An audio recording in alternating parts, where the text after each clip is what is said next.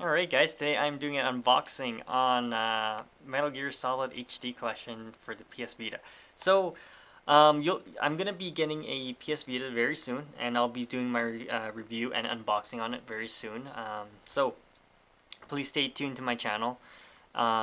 It may go up before this video or vice versa, just to let you know, okay? Now, this is a PS Vita. I didn't buy one for the longest time because it had no games. Now it's starting to pick up and it looks pretty good. So certain games I recently purchased, some of them used. Got a whole list of games here that I'm gonna go review and certain things like that. I got tons. So first things first. So this is Metal Gear Solid for the PS Vita HD collection. So it's basically Metal Gear Solid 2, Sons of Liberty, and Metal Gear Solid 3 Snake Eater, and it's in HD, and that's the front. Here's the side panel,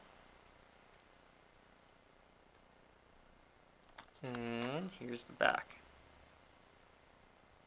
So it's one player, has of course cross-platform play and touchscreen, and rated M. So let's open this up. So here is the game opened up, and so a lot of the PS Vita games will have like no sleeve whatsoever, and it's kind of a shame because even at least Nintendo gives you like a nice little color art or some sort of sleeve, or even like a fold out page of some sort of weird, some sort of instructions or safety protocols. PS Vita games, I've recently realized, like I said, I bought a couple of these. They come with pretty much nothing. Okay, so like I said, I'm getting a PS Vita pretty soon, so probably be here by next week. And this is the game. That's basically what it comes in at. So it's kind of weird. They should just really give you a manual and things. You're already paying $40 for the game, so or at around $40.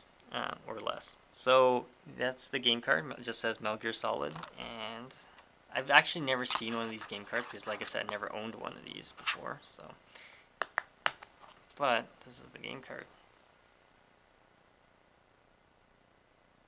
So it's very similar to a 3DS game card, much smaller.